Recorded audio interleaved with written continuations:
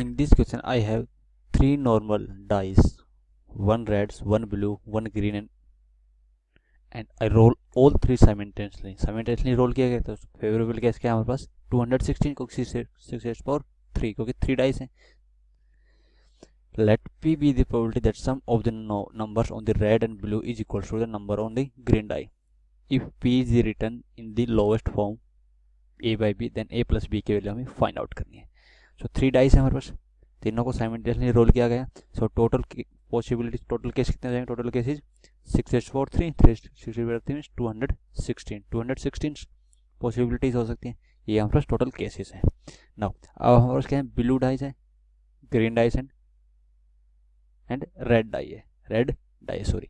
Okay, तो हमें दिया हुआ है कि that P is the probability that sum of the numbers on the red and blue is equal to the number on the green. So let's suppose green पर हमारे पास 1 आता है, तो इसके लिए क्या क्या पॉसिबिलिटीज हो सकती है हमारे पास? तो इसके लिए कोई पॉसिबिलिटी नहीं होगी क्योंकि इसमें 1 भी आएगा तो इस पर 0 नहीं आ सकता क्योंकि इसका सम दोनों का हमें क्या दिया हुआ है? R प्लस ब्लू का सम किसके इक्वल दिया? ग्रीन के इक्वल दिया. तो ये तो 1 के लिए कोई पॉसिबिलिटी नहीं होगी. तो इस पर 2 आया तो इसके लिए क्या पॉसिबिलिटी हो जाएगी? रेड पर 1 आ सकता है और ब्लू पर भी 1 आ सकता है, तभी इन दोनों का सम क्या होगा? इक्वल टू ग्रीन के इक्वल होगा. नाउ इफ ग्रीन पर 3 आ गया तो इसका R और B पर क्या आ सकता है हमारे पास? 1 2 या 2 1 2 1. या फिर ग्रीन पर 4 आ गया तो कितनी पॉसिबिलिटीज हो सकती है हमारे पास रेड और ब्लू की? तो रेड पर 1 आ सकता है तो ब्लू पर 3 होगा क्योंकि दोनों का सम ग्रीन के इक्वल होगा. या फिर दोनों पर 2 आ सकता है तो भी उसका सम 2 होगा. या फिर रेड पर 3 हो जाए और 1 हो जाए ब्लू पर तो उसका सम 4 है. यदि इसका 5 आ गया यहाँ पर ग्रीन पर तो इसकी पॉसिबिलिटीज़ क्या क्या हो सकती है? तो दोनों की पॉसिबिलिटी 1 4 या फिर 2 3 क्योंकि सम दोनों का सम इक्वल्स टू ग्रीन डाई आना चाहिए हमारे पास 3 2 या फिर 4 1. ओके, यदि ग्रीन पर हमारे पास 6 आ गया तो इसके लिए क्या क्या पॉसिबिलिटीज़ हैं? इस पर 1 आ सकता है, इस पर 5, इस पर 2 होगा तो इस पर 4 3 3 या इस पर 4 या इस पर 2 या इस पर 5 हो जाए तो इस पर 1 है. सो टोटल फेवरेबल पे केस कितने हो गए हमारे पास? तो हमारे पास टोटल फेवरेबल केसेस 2 हो तो 1 है ओनली, 3 आया तो कितने पॉसिबिलिटीज़ हैं? 2 पॉसिबिलिटीज़ हैं 2 वेज में. या फिर इस पर 4 हुआ तो टोटल कितनी पॉसिबिलिटीज़ हैं? 3 हैं.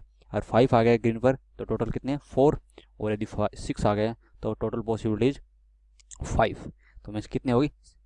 5 plus 4 plus 3 plus 2 plus 1. Okay, so favourable case कितने हो गया हमारे पास? यहाँ से फेवरेबल केस हम फाइंड आउट करें तो ये क्या हो जाएगा? 1 प्लस 2 प्लस 3 प्लस 4 प्लस 5. ये हमारे पास टोटल फेवरेबल केस है आउट ऑफ दिस 216. ये हमारे पास फेवरेबल केस है कि सम on the die on the red and blue is equals to the number on the green die. तो ये सम किसके इक्वल होगा हमारे पास? This is equals to 15. तो प्रोबेबिलिटी पी, इसकी हमें प्रोबेबिलिटी क्या दी हुई है? ए बाई बी दी हुई है. तो इसकी प्रोबेबिलिटी क्या आ जाएगी? Probability P equal to favourable case 15. और टोटल केस कितने थे? क्योंकि 3 डाइस को साइमल्टेनियसली रोल किया गया तो इसके टोटल केस 6 क्यूब था. तो 6 क्यूब क्या होता है? 216. इसको 3 से कैंसिल आउट करेंगे 5 टाइम्स, इसको 3 से कैंसिल आउट करेंगे 7 2 72. तो इसकी लोवेस्ट फॉर्म में हमें पी क्या दिया हुआ था? ए बाई बी दिया था. और हमारे पास लोएस्ट फॉर्म में क्या इससे आगे कैंसिल आउट नहीं हो सकता तो इसके तो हमारे लोएस्ट फॉर्म में क्या आ गया? 5/72. मीन्स लोएस्ट फॉर्म में हमें प्रोबेबिलिटी पी क्या दी हुई थी? Equals to A by B. और हमारी प्रोबेबिलिटी लोएस्ट फॉर्म में क्या है? 5/72. तो क्वेश्चन में पूछा है ए बाई बी क्या होगा, सॉरी ए प्लस बी क्या होगा? तो ए प्लस बी क्या हो जाएगा यहाँ से? ए is 5 plus B is 72. So A plus B is 77. a plus b is 77 आ गया हमारे पास. a plus b की वैल्यू आ गई 77. So this is the answer for this question. So a plus b equals to 77. So means option B will be the correct option. So this is the answer for this question.